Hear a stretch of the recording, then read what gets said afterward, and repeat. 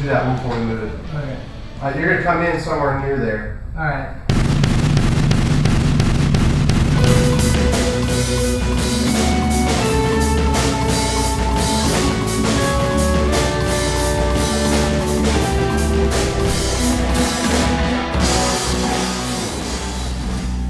Well, the album has been, I'm sure every musician says this, it's a labor of love. We've been slowly demoing out and sending off the demos to the producer and letting him make cuts and edits, but it's been a really cool process. It's been, we've been able to take it at our leisure and just really put forth as best effort as we can to put as many hits into this album as possible.